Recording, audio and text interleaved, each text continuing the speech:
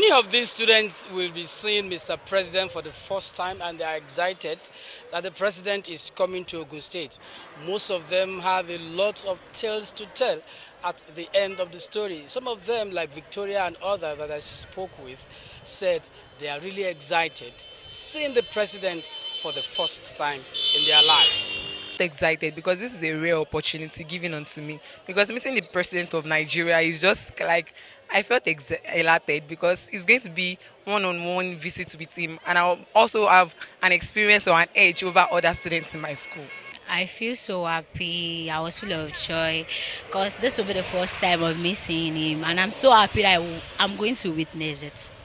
I'm happy today because I've not seen the president before, so if I see him, I tend to wave my flag. Well, many of these students, the likes of Okpeyemi and Victoria, will have lots of tale to tell indeed.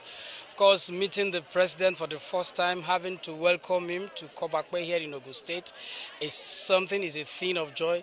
And they believed that it is a lifetime achievement for them, having to meet the president, seeing the president, at least for the first time in their history. It will go down